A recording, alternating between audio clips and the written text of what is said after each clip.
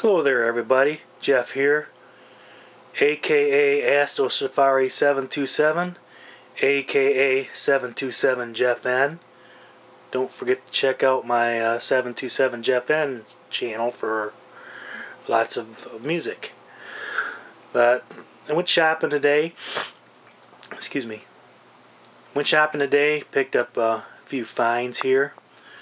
What we got here is Renaissance in the beginning, and I've been wanting to add more Renaissance to my collection, so I found this.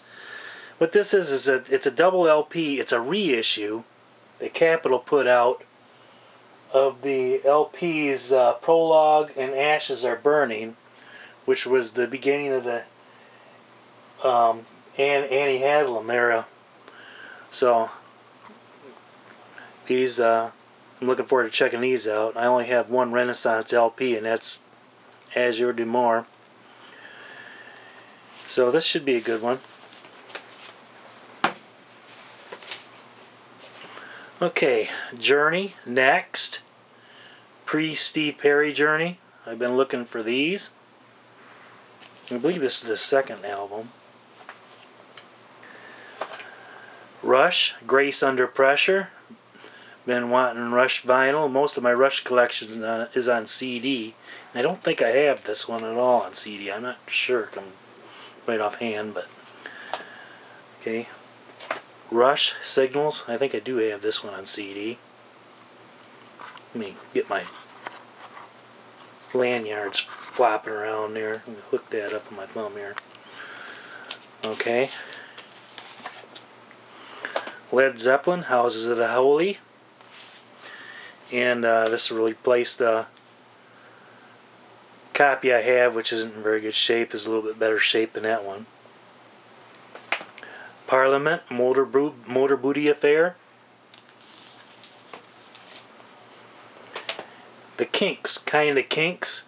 Now this looks to be a later reissue on the Marble Arch label, still in shrink. It's Canadian pressing.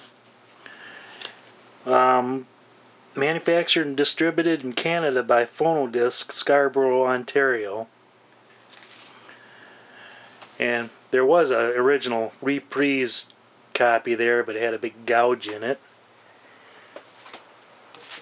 Okay, now these next few LPs,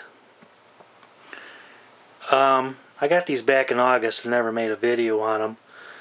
All of these are Canadian pressings. Here we have Journey Looking to the Future, some more pre-Steve Perry Journey.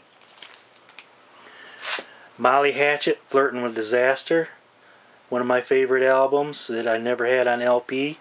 Had it on cassette and CD back in the cassette when it came out, and bought it on CD in the 80s, which I still have. This is a real rockin' album right here.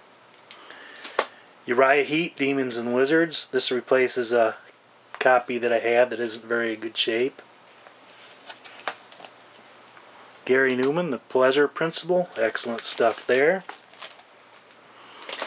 And Mike Oldfield, Tubular Bells. I've been wanting a copy of this one for a long time. So that'll do it.